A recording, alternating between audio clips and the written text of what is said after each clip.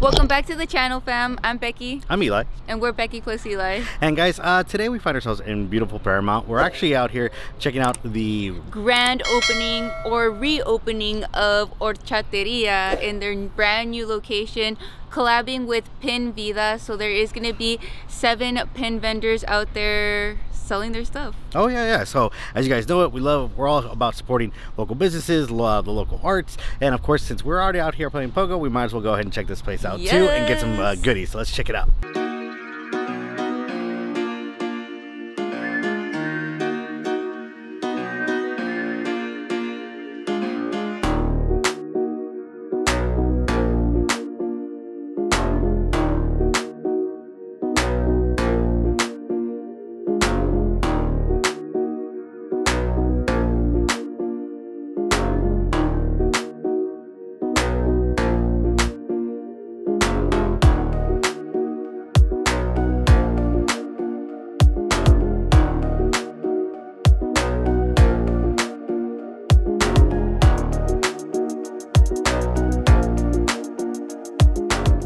Well, fam, we are back at home after that long drive to make it back. But yeah, so we wanted to go ahead and just chill with you guys for a little bit, go over the whole entire experience. We really couldn't chat there because there was some music playing, which really made it tough to converse and hear us.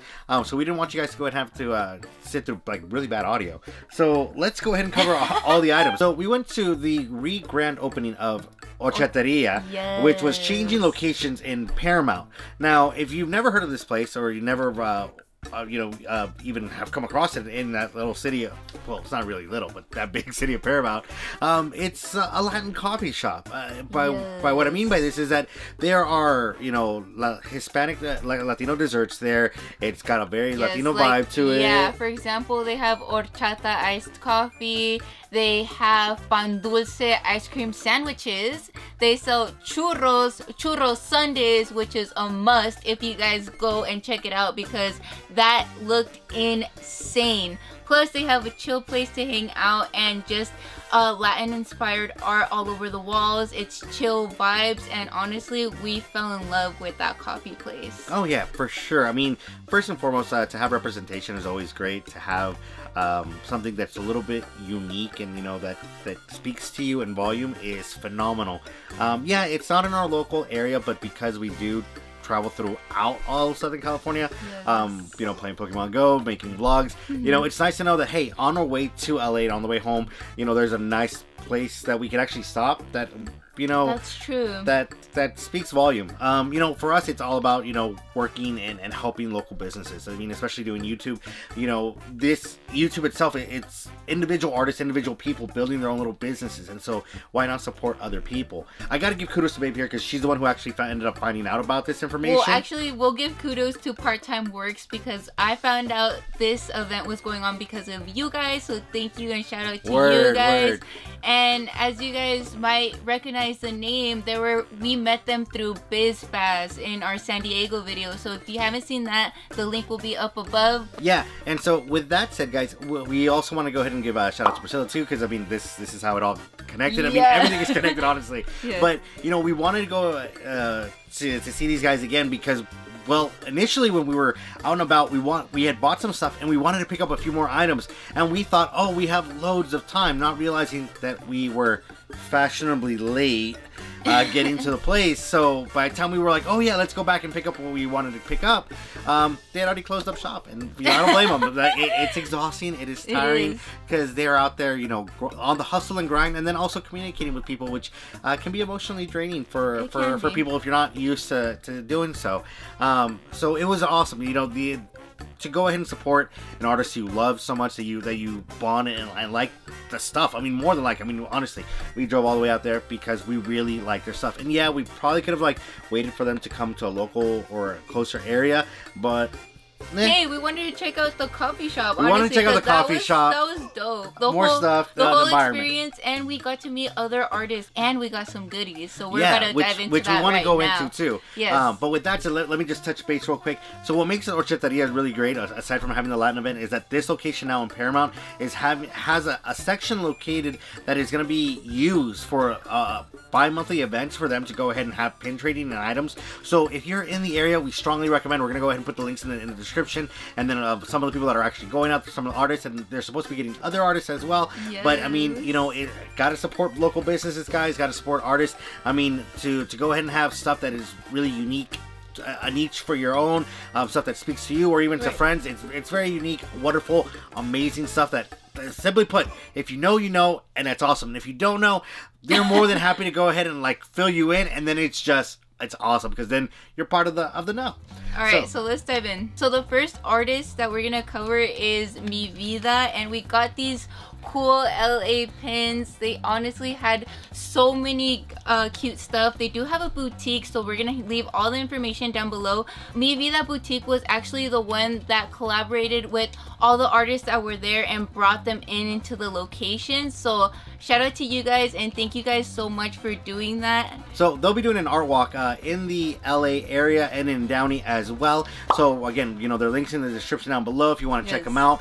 But what we drew us in, I mean, they do both pins, some hats, some patchwork, and of course clothing. The clothing. And so what makes it nice is that they actually have vintage flannel shirts and a few other like jean jackets and stuff like this with Chicano Latino art on it, which is like pretty awesome, honestly. It's great spray paint details and stuff that screams to our culture. Chicano pride on it.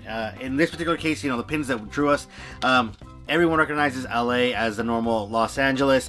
We recognize it LA because of our other channel, Legendary Adventures. So the initials honestly is what screams to me. But I personally love the whole entire type of writing in itself. This is total representation. So on top of that, the wifey here found actually an amazing piece. Oh, this headband, which is so freaking dope. This is by Hot Sunday, and she makes these in collaboration with her aunties. So shout out to you, and she had so many cute things. And if you guys don't know what this material is, this is actually called a serape. So we're hoping to get more made for me, honestly. No, yeah, it's very nice. I mean, she had them already made, which is really nice, and then she had just the cloth itself if you want to go ahead and do the fold. So either way, and then of course she had beautiful pins, sticker works as well. Everything Latina influence, you know, a lot of brown sugar pride. You know, it's very nice to see, you know, powerful messages like that to be infused, you know, for having pride in your culture.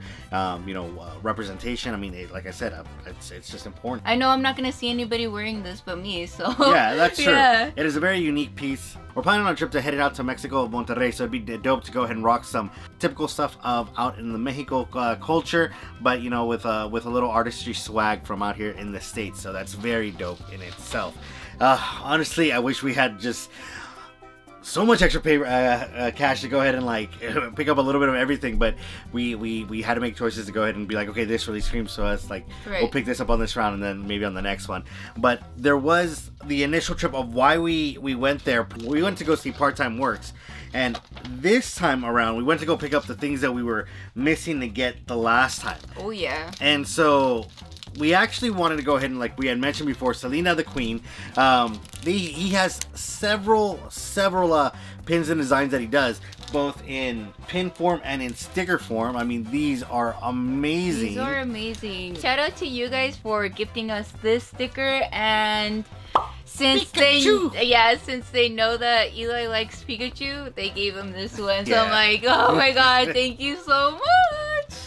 Now, initially, like I said, we went to go get Selena, and we wanted to go ahead and pick up this Darth Vader, like, sugar skull format pin. So yeah, it's a Darth Vader with some sugar skull detailing on the helmet, which looks freaking dope. And yeah, this one's actually a gift for my brother because he is a huge Darth Vader fan. So we're pretty sure he's gonna love this one, and we know he doesn't have anything like this. So dope. The next thing that we got was, I actually picked this one up for myself, which I thought I just couldn't resist because I have ate endless paletas of mango with chiles, so this was really dope. I am gonna be rocking the out of this one, so I love this one. Yeah, it was very awesome, very, very cool. Yeah, so shout out again to Part-Time Works. Yeah, so not only did we get to go ahead and see the vendors, you know, the great little collab area that they have, yes. Because it's such an intimate location, the vibe is actually laid back, honestly. Relaxed, right? You get one-on-one with the artist, everything is spread out enough that you can enjoy it. You go in, grab your coffee, come back, and like while you're either waiting for your items to be made or, you know, sipping it and walking around, it's really nice. It's a very unique. It feels almost like being at an art gallery than being at like a pin trading or art like location, which makes it quite nice. It definitely gives it the proper Paramount vibes in that case. But you know, going into the Horcheteria, we actually came across a few things. So they actually had other great art pieces there. You know, some items to pick up. But if you're Latino or have Latino friends, you're very familiar with the game Loteria. Now, if you're a Doyer fan like me and the wifey, there's no way you're not picking up Doyer Loteria. Yes, this is so freaking dope. And if you guys don't know what Loteria is, it's basically bingo for us. Oh yeah, it's definitely bingo, but this is so dope. I mean, it's got you know, the trophy, the bobbleheads, the stadium, the LA sign, los homies. You know, it's very cool. You know, and it's got, you know, everything tied in with the memorabilia. But best part of all is that the Giants is El Diablo. So, that is hilarious. That is. So it was very cool to go ahead and get these items in itself. But honestly, let's get down to the nitty gritty. It's not even nitty gritty. It's an amazing coffee shop, wonderful place. We had heard about it before, but never had the opportunity to go visit it. And so to go check out the new location, which is actually bigger than the previous one, it's amazing.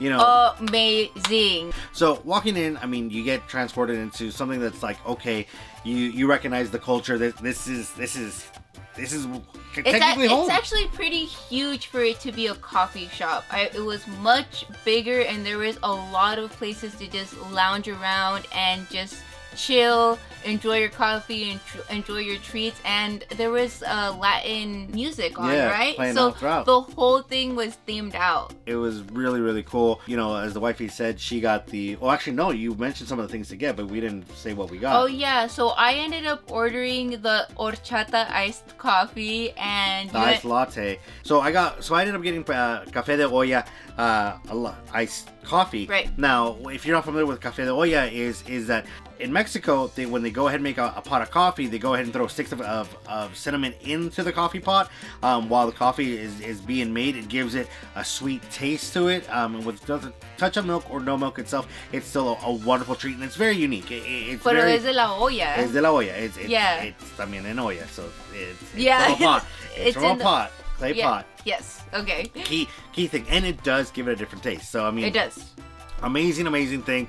I was truly skeptical about it. Yeah, I was wrong. It is delicious, super delicious.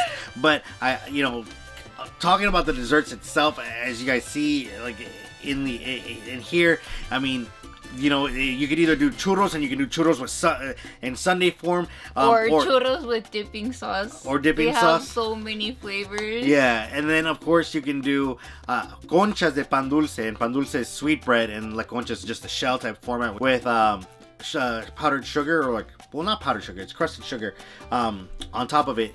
In itself, it's really good, really great with well, homemade horchata ice cream as well. Heck, with nuts and caramel. And honestly, I've seen photos of this on Instagram, and it looks amazing, but I've never had the opportunity to actually try it. Right. Now, because the wifey here has a gluten allergy, you know, he had to try it for me because I had to make the sacrifice, guys. If I could, I would have picked that to No, eat. no, I took the bullet. I'll have to run it off at the gym. Yes. But running, yucks. Okay. But going to it. The it was amazing. I was expecting for the ice cream to melt, You know, maybe the bread not to hold on to it or get soggy. But I'll be honest, I started eating with a spoon because, you know, I really wanted to taste the ice cream. I was like, what are you doing? I was like, I was getting judged hard. Take a bite of the freaking ice cream sandwich. Yeah. Like, hurry up. Yeah. That's exactly what went down. And so, you know, I squeezed it, took a bite of it. It was rich. It was great. It was. I could see it in his face. So it was a delectable dessert. Like, it was yes. The trouble with that though is that I also had to pick between that and churros between every bite. And I kept finding myself going back to the churros. And you're like, well, what's so special about churros? And it's like, well, there are churros that you get here made in the U.S. that you can pick up, I don't know, at a Pollo Loco, at a super, maybe a little Mexican restaurant. That, you know, they're piped, cut, and dropped into a batch of oil, and it gets cooked, and then you pop it out, and it's typical texture of what you think. These are not made that way. These are piped. These are in a different format, different texture, different crunch. These are made estilo Mexicano. And that's dope, dude. The minute I bit into it, my eyes started overturned. I'm like, I'm sorry. Like, all I could say was, I'm sorry. You know what? We're a married couple. Married couples go ahead and argue and fight and apologize. I've never apologized so much in my life that she can't eat this. Like, I was like, I'm so sorry, as I'm eating another and another. I mean, I got 10 pieces and I was just like, it was so good. So good. I want to go back to get more. But yeah, amazing food, amazing dessert. The customer service, phenomenal, great vibe location. Honestly, can't wait to go ahead and stop by again, get some coffee, and then of course check out, you know, the merch that they're gonna have. You guys should check it out and order the horchata iced coffee because it was freaking delicious. Alright, so thank you guys so much for watching. Comment down below which are the items you actually like the best, actually, or if you have any ideas, you know, let us know down in the comments below. The artists are actually checking out this video as well, so they are open to designs as well. You know, because let's face it, inspiration comes from everywhere. And peeps, well, until next time, adios. Peace.